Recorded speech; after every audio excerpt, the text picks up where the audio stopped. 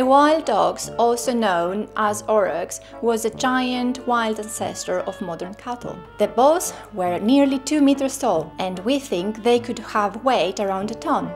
Humans first domesticated aurochs in the Middle East 10 or 11,000 years ago, and the many breeds of domestic cattle we have today are the result of selective breeding, as well as crossbreeding with related species like yaks and buffalo. As human activity grew, hunting and habitat destruction reduced aurochs' numbers until the last known individual died in 1627. Some rewilding projects have attempted to recreate aurochs over the past century through selective backbreeding or, more recently, genetic techniques, although these are all approximations of the original species.